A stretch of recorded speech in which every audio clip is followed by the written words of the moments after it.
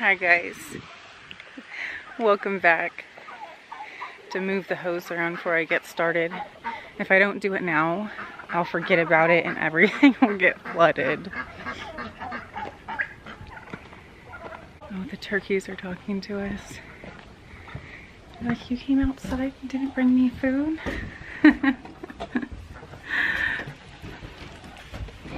Get you set up here. We can see each other. Until the cat's been sitting here. I don't want to sit on that. Gross. So, books. So today I thought I would share with you guys just how I transitioned from being more of a city girl to a homesteader. I know that there's a lot of people transitioning into that lifestyle right now, into the homesteading lifestyle, and I just love it. I think it's great.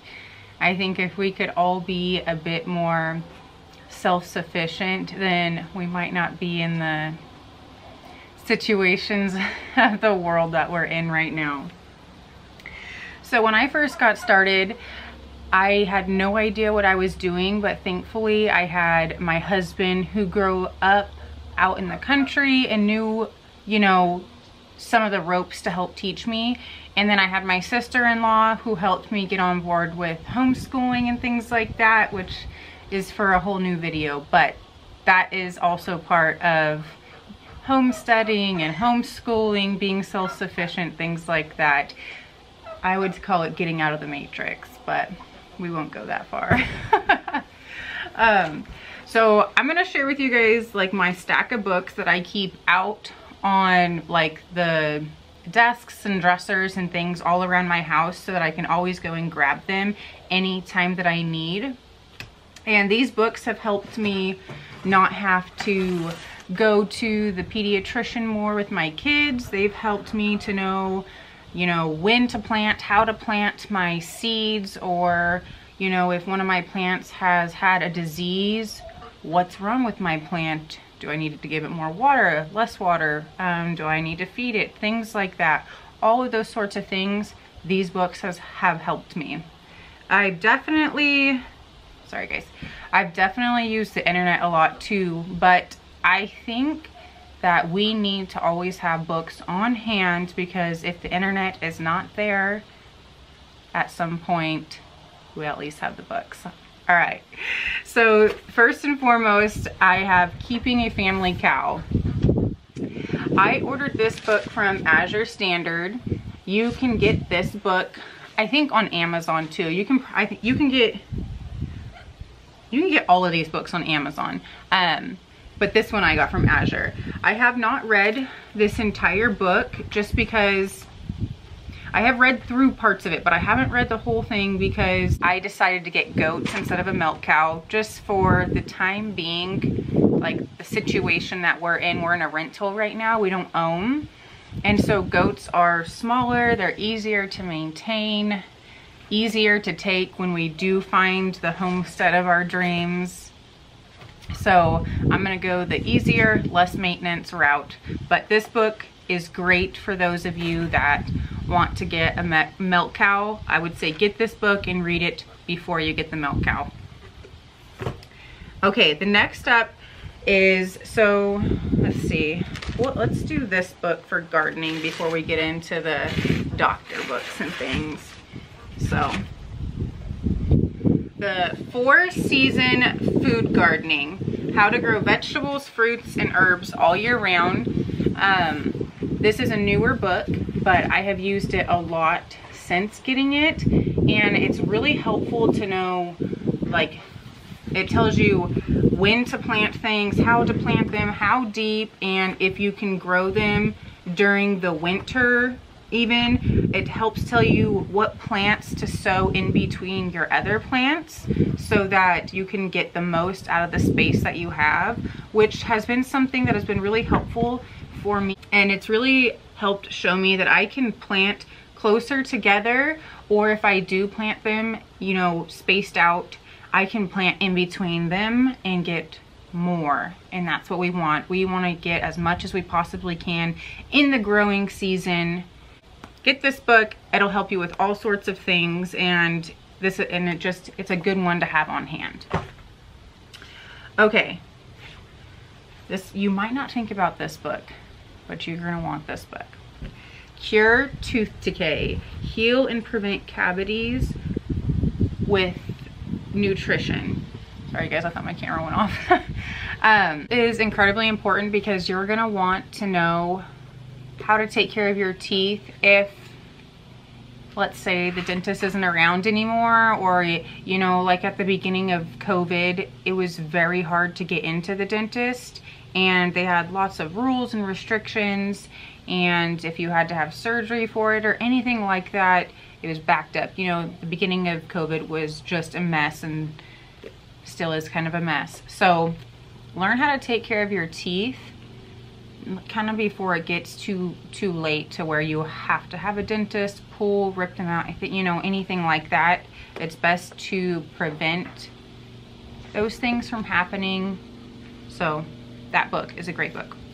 Do herbal antivirals. I think this is a very popular book. I think a lot of people know about it.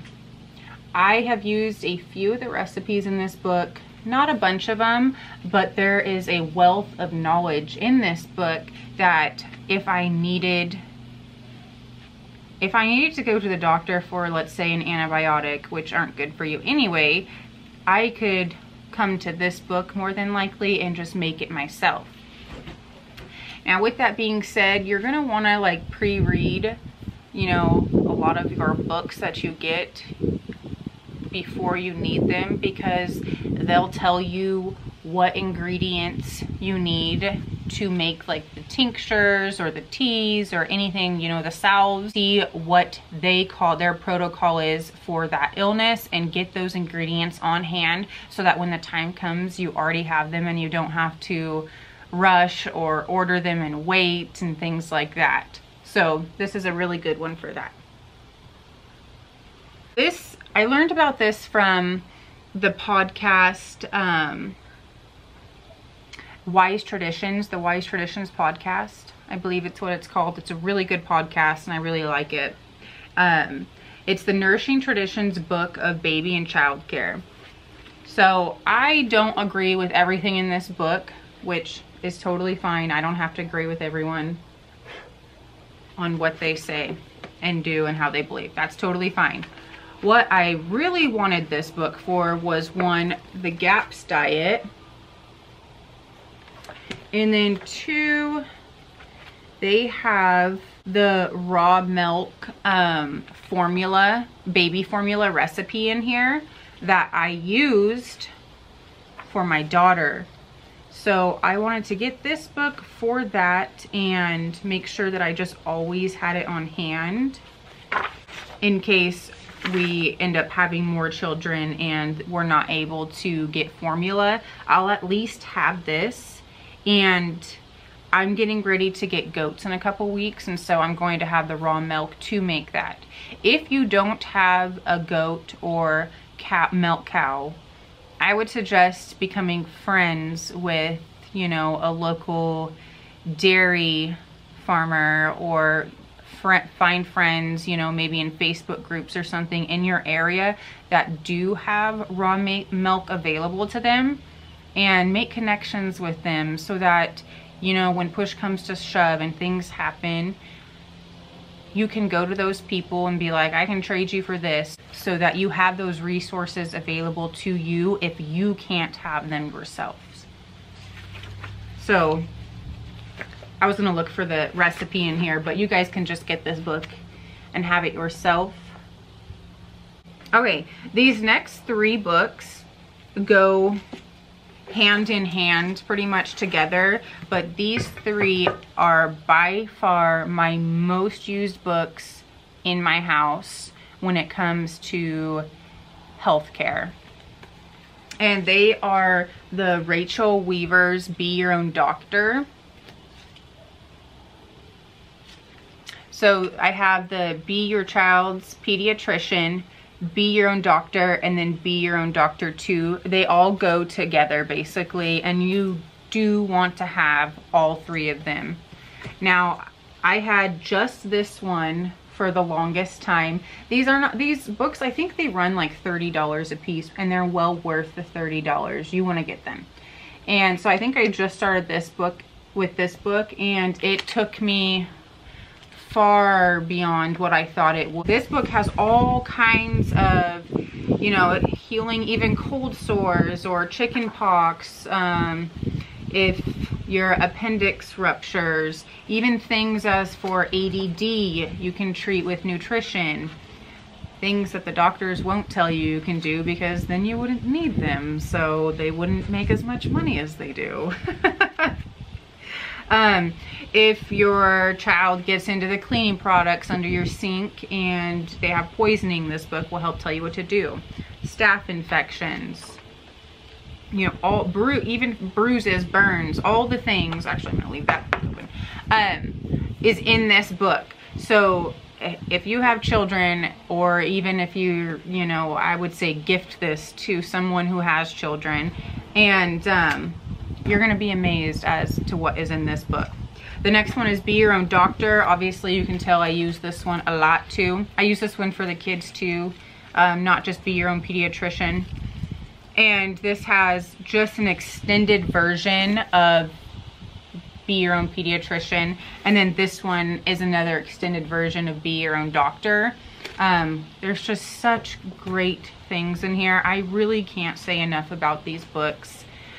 Anytime I talk to somebody, and you know, people are very curious as to how I got on my homesteading journey, because if you've followed me on social media, you know, for any length of time, especially Facebook, which I don't use very much anymore, I use Instagram. But if you have, you know, been on my social media for any length of time, you know that I used to be the whole into all the makeup and all the glam things, which there's absolutely nothing wrong with that. I still love bits and pieces of that.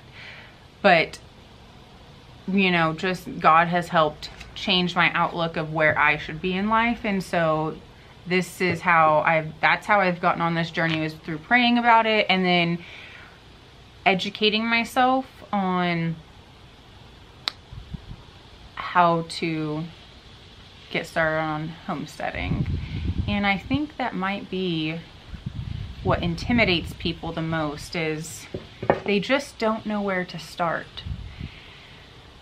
And so if I were you, I would start by ordering books, like actual physical copies of books to have on hand. Hopefully that truck's not too loud for you guys. And then I would also, next I would go out and find the Facebook groups in your area of homesteaders, and I would make friends. Because if you can learn face to face with somebody who's been doing it for longer, that's even better. Getting your hands in there and dirty, that's even better. But I would also say don't let not having the materials or the space to homestead stop you from learning about gardening and how to take care of your family's health and things like that. If you are even in an apartment, I would still order these books, and I would still start learning as I was saving to rent or buy the property that I could in order to live out these ways. So yeah, don't let not being in the right spot at this time discourage you from living your potential, I guess I would say. Okay, so I wanted to share these books with you, and I will link them down below I hope I can find them all. Some of them I had for a few years, but if I can find them all, I'll link them all down below for you so you can just go and click the tab and shop for them. And I hope this was helpful to some of you, and I hope to see you guys all on your homesteading journeys too. If you're on Instagram, go over and follow me on Instagram. I have the same name on YouTube as I do on Instagram. It's Megan.homesteading. And I would love to connect with you more over there. I'm more personal over there, and I'm on there much more throughout the day in stories. So it's really fun to be over there with you guys too. So I hope you guys are having a great day, and I will chat with you guys in my next video. Bye.